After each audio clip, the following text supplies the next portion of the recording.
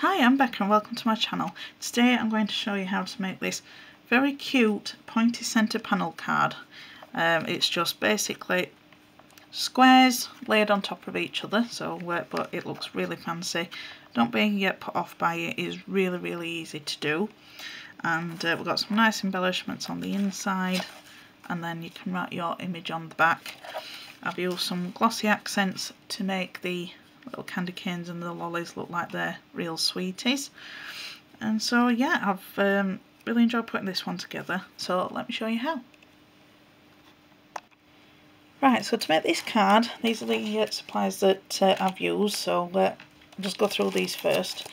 I've used the Gingerbread Man set, and that is the Crafter's Companion pop-up box collection for the gingerbread men that I'll be using. And then I've also used these stamps, which are from Simply Cards and Papercraft issue 221. I've used the sentiments off of here, and I've used the Santa, so I've done those ones. I've already stamped and coloured lots of the images out ready for me to use. And then also I've got all my mats and layers, so I'll go through all the measurements with those with you after, as we're going through. And this is just the back where I'm going to be writing my sentiment on the back and my message to whoever who's going to be getting it. I'm also using two of the Spectrum Noir tri-blends. This is the Magenta blend and Earth Brown blend. If you've not got the tri-blend pens, but you've got the individual colours, this is MG1, 2 and 3 and EB1, 2 and 3. So those are the colours that I'll be doing. I've done like 95% of the colouring. I just want to show you how I do one of the gingerbread men. And then the ink pads that I've used is the Alcohol Proof Noir Black, which is what I've used for the outlining, what I'm going to be colouring in. And then for the sentiment on the back, I'll show you, I've used Spectrum Noir Quick Dry Bordeaux. It's a nice Christmassy red. So we'll get started. Let's just clear the way. So like I said, you'll have seen how this card turns out already, because I've planned the card out, but in my head it's working, so just fingers crossed it all works. Right, so those are as mats and layers. Right, so to make the main base of the card, I've just got knocking my things over. So this is going to be the back of the easel, and it measures 7.5 inches by 5 inches, and on the 7.5 inch side, just score down at either 1/2 inch or 7 inch, depending, either side. It's just a 1/2 inch tab. And then I'll just get my notes out while we've written it down. And then on the 5 inch side, we've got I think I did it at 1.5 inches, and then at 3.5 inches. And then you'll also need a piece of, we'll go underneath, a piece of 7.5 by 2 inches, and that's going to create the front part of the easel. And then for the squares that go on the front, you need 3 inches by 3 inches, and then that will make the basic card shape. So we'll get on with doing that bit first, then I'll go through with all the other numbers with you then. So as you can see, we've got a long score line here, and then we've got 3 sections. We're wanting to cut away these 2 outer sections. So you need to cut away the score line. So if you cut to the right hand side of this one, to there, and then on the left side of the other one, I'm trying to make it sure that there's no shadow. There we go. And then you just want to cut the underside of the up to that way you've cut down on that one, and the same on the other side. So then you're left with a little tab. So then you just want to just fold and burnish it. The card that I've used for my base is from the Crafter's Companion 'Twas the Night Before Christmas set, and this is the plain 12x12 pad that have got all the pearl colours in that I've used for the base of the card. Right, and then you need to take your 2 inch by 7 inch strip, and we're going to stick it to this little tab. I've got all prepared. There we go. See, I'm just using the Crafter's Companion tape pen for quickness, but if you've got a good tacky glue, that'd also work. I'm just doing this for quickness for the video. And then just make sure you can see, and then you're just lining it up over that tab, up with the top so it's flush with the top of the card, and just make sure that it's straight, and then just give it a good rub, and then you've essentially got the base of the card. You can see it properly that way. It's a bit flimsy at the moment, but once we've got all the other elements put onto it, it'll be nice and strong and it'll stand firmly. Right, so before we put the squares on in the order that we want them to go on, this is just my base that I've worked it out. I wanted to put some layers onto these, so before we can put them down we need to put the mats on those. So each of the mats, because these squares are 3 inches by 3 inches, you need 3 that are 2 3/4 by 2 3/4. So, and that will create our nice mat layer for there. So I'll go ahead and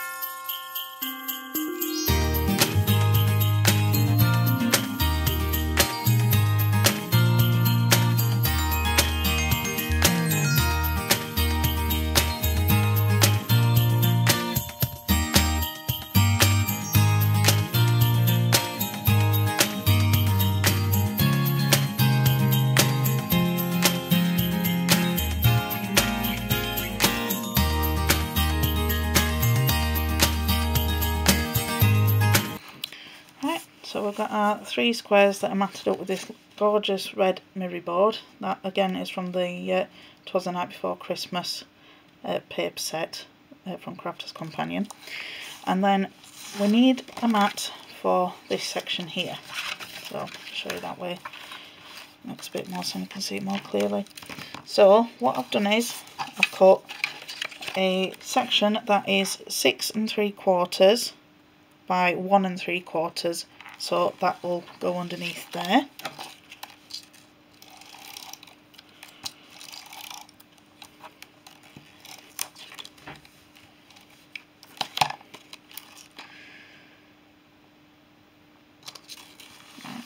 There we go. So we've got that all sorted, and then we'll put the mats on the inside in a moment, but I'm just wanting to get these parts put on first. Now you can eyeball it or you can measure it precisely. That's totally up to you what you wish to do. I'm going to eyeball it, I think. And then, so what we're going to do is we're going to put them in a diamond formation. Let's see if I can do it that way around, because that's how you'll be seeing it. You want to try and get it as much in the middle as you can. If you've got a mat like what I've got, you can always try and line it up with those. So that's 3, 4, 5, 6, 7, 8, 9, 10, 11. So we want 5.5 on that one. So 1, 4, round about there. So if you just line it up with that and just try and keep an eye on there, so you know it's going to go in that direction.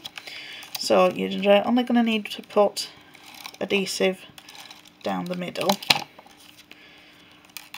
Again, if you've got a tacky glue, you could use this, use that, and then you just have to wait a little bit longer for it to dry. That's that one.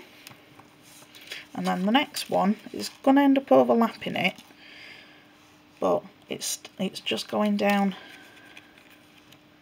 the middle again. I just realised that's a little bit wonky. Oh, and I even stood up and hovered over it and I thought I got it straight. There we go, that's sorted. So that one will be going,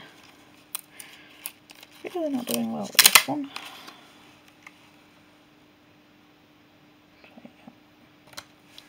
Oops.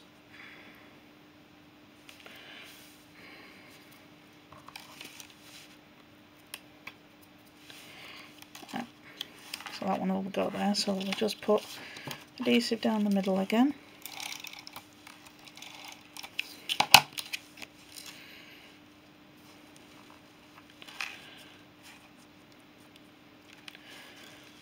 And then as middle, just make sure I've got it right way then.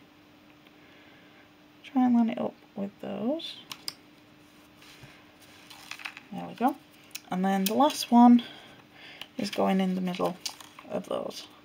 So you just need to try and match up your points and try and get those lined up with these ones. So again, just adhesive down the middle.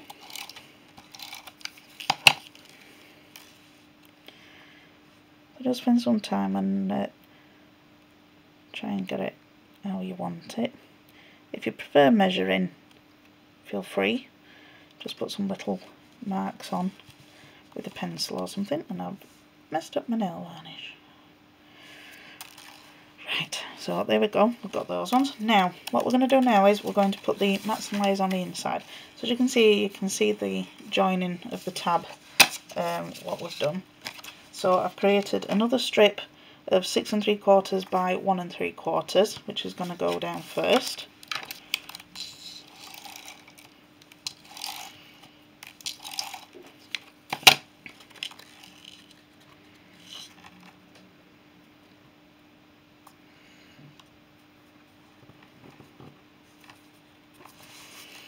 And then I've got some pattern paper, which is 1.5 by 6.5.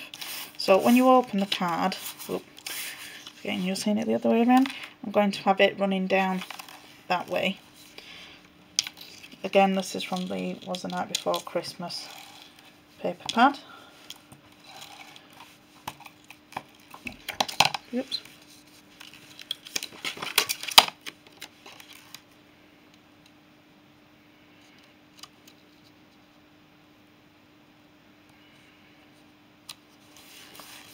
There we go, that's that bit. So, and then we're going to go onto the inside. Now, I'm going to put my message on the back of the card because I want to decorate the inside a bit.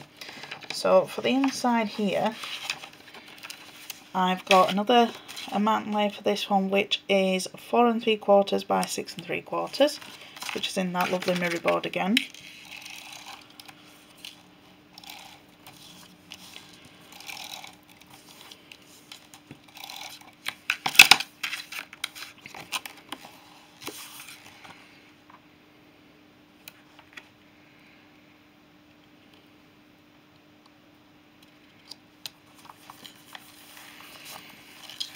And then I've got some more of that beautiful backing paper. So that is 4.5 by 6.5. Love these papers because they're all double-sided. So there's not any side that I don't like. I just like this nice stocking side for this project.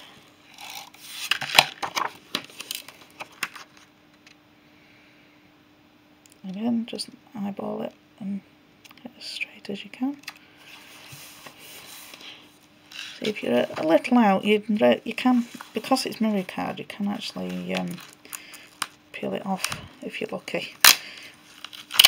And then just see, when you're doing this, it is easier if you're using a wet glue because you've got that wiggle time to position it all together where you want it. And because I'm doing it on camera, I'm not getting it very straight at all today. You'd think I'd been on the Arches and Lemonade already, but I assure you, I'm not. because it's 2 o'clock in the afternoon, middle of the week. Right, okay. And I tend to wait until the kids have gone to bed to have a drink, but there you go. So, there again. See, now if you're not completely straight with it, I'm going to be putting things around it, so you'll not be able to tell all that much. But if you're a perfectionist like me, you'll know there is there and it'll bother you. So, right, that's the inside of the card, all matted and laid up. Now, on the other side, I didn't have any more of the mirror board left, but in the same paper pad, they've got this gorgeous pearlescent red. So I've made a mat and lay the same size as the other one, which is 4 3/4 by 6 3/4.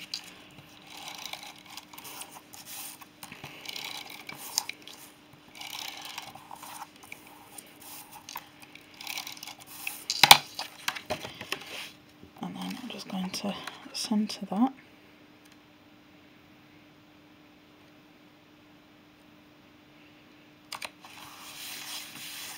And then I've got my next layer, which has got peace, love and hope, health and happiness. So that's the sentiment that I've got on the back. Just make sure that I've got it lined up the right way. Let's go that way.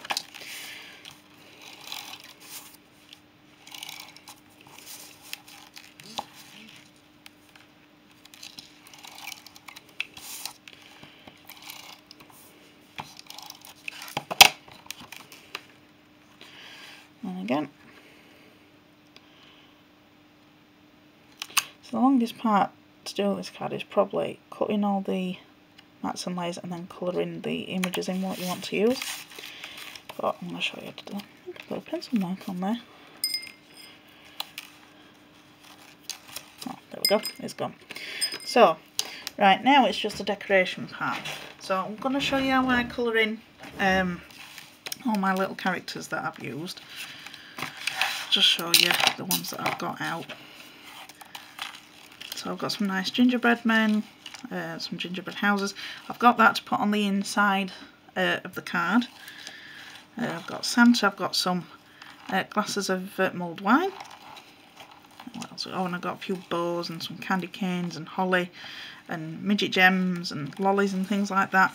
And then wherever the sweets would be shiny, if you were having real sweets, just use some glossy accents and just covered over where it'd be, and it just looks like the glazed and shiny like they would be if they were real sweeties.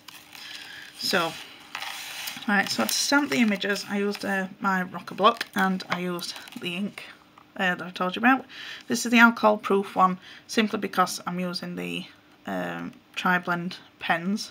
I didn't want the images to smudge or bleed. So, right, so what we're going to start off with, try see if I can zoom in a little bit while we're doing this.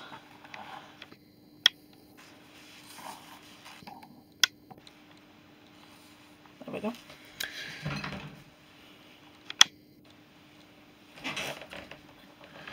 I don't want to get too close that it goes blurred for you. So what I'm going to do is I'm going to start off with the lightest colour first. This is a good thing about the tri-blends. It takes a lot of the thinking away for you. If you're like me, you can't think of what shade would go next. These are really good. My husband, on the other hand, he's got a very keen eye for colours and things, and he has all the individual colours. But I pinch these off for him because I find them easier.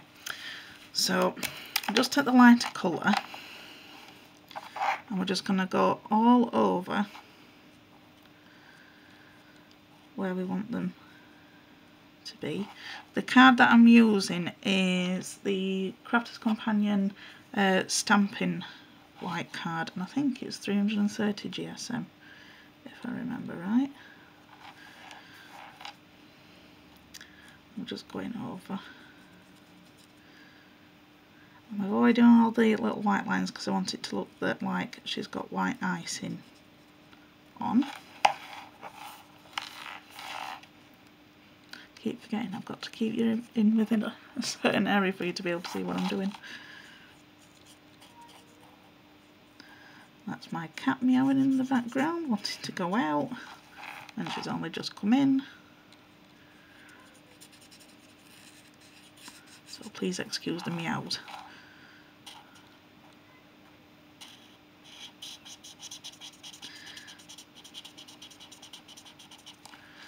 I'm just going, because that would be a little sweetie. I think this pen is running out. We could actually do with filling it up. I don't know whether if we actually got this re-inker, I might have to go onto the shopping list.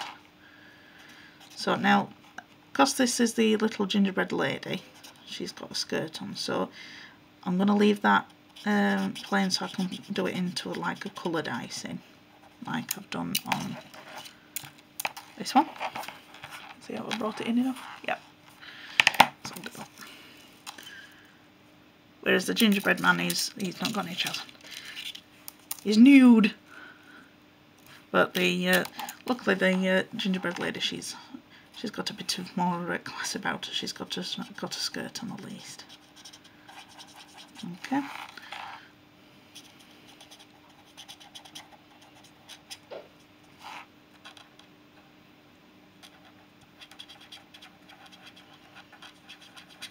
Like I say, I think this would probably be the part that takes the longest, depending on how much you're actually wanting to put onto the card. I've just stamped out loads of images and just sat and coloured them in one evening because I didn't know exactly how much I was going to use.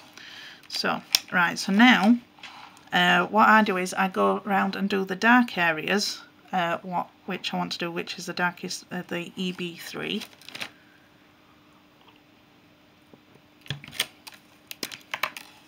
So now, depending on how you're wanting to do it, is whether if you want it to look as though it's, this is for if you're wanting to do dimensional colouring, not just flat colouring, whereas this is what you call flat colouring, where it's just all coloured in one colour and you don't do any shading.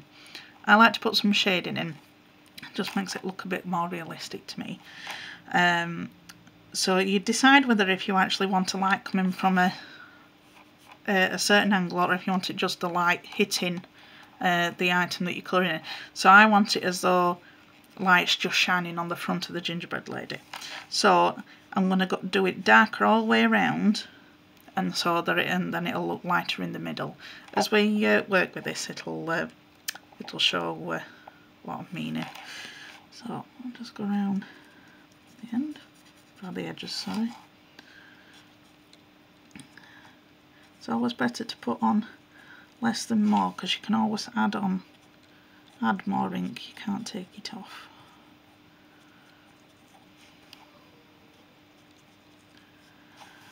My cat's really not happy.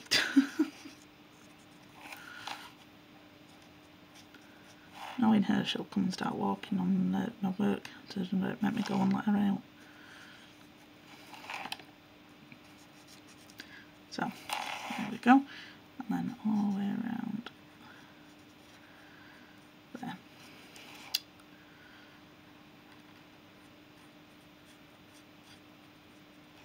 Right, so I've gone all the way around like that way. So what you need to do next is you're needing to blend in the darker colour to the lighter colour if you're doing it at the angle that I do.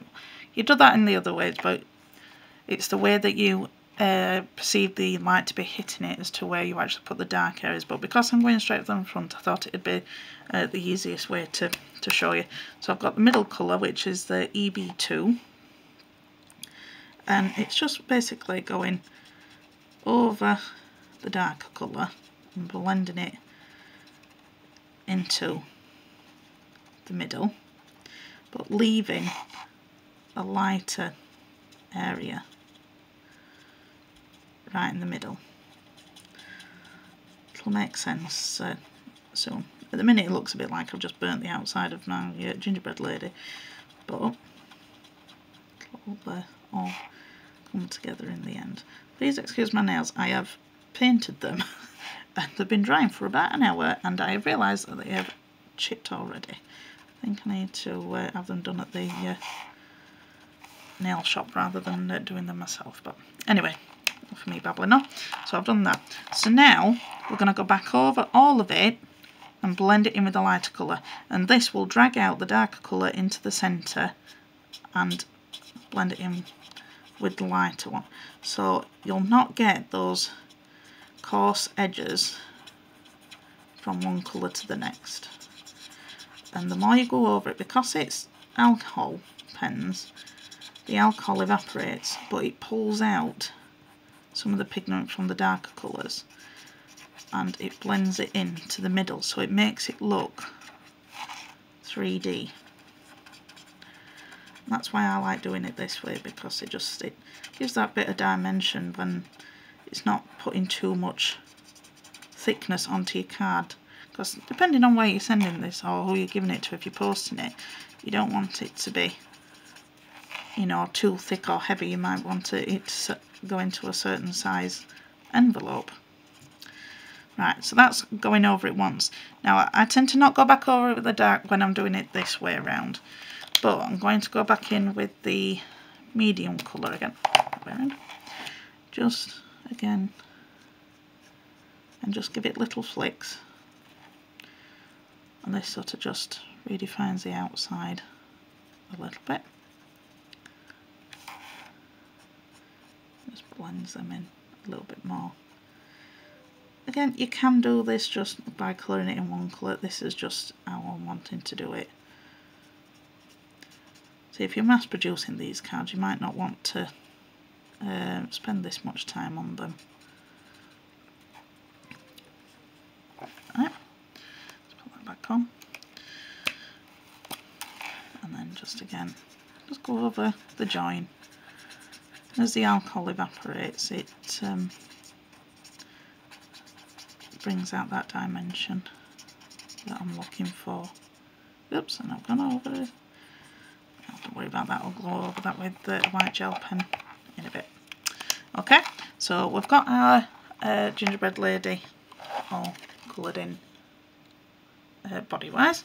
So now I'm going to go on to doing her skirt, the little sweetie and the bow. So like I said, I'm using the magenta blend, which is MG1, 2 and 3. So I'm going to start out with the palest colour again. Now it's up to you whether how 3D you want to make them look. Obviously the little bow's not got much space for you to do all the shading, and you just put a few highlights in, as you'll see me do. But the skirt, you just do exactly the same way. So you're flooding the area that you're wanting to colour in, and then you go around the outside.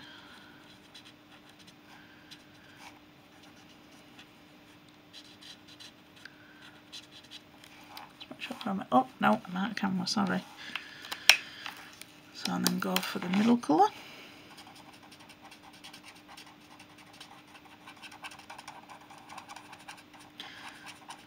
I tend to like to do small circular movements, and then I'll just go back in and then just go over the whole thing, and that will totally blend the three shades together. There you go. And then I think the little sweetie in the middle will do in the brightest colour.